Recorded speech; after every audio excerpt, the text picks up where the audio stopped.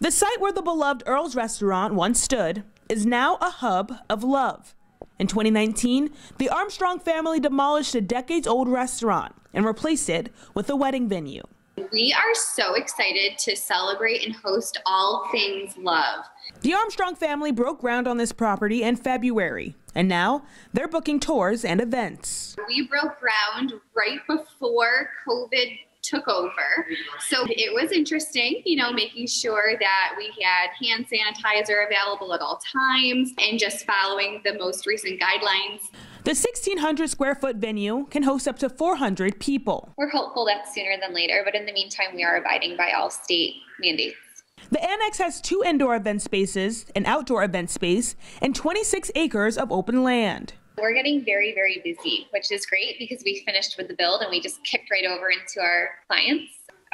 We're just so excited to get people here and to celebrate them. Though the venue is mainly for weddings, it can also host birthday parties, bridal showers, and all things in between. Steph and I are both on site all day long for that entire contracted event. So we're really, really thankful to be able to be present for people's most important day. And we get to do it over and over and over again. In Chaffee, Jetty Johnson, 7 Eyewitness News.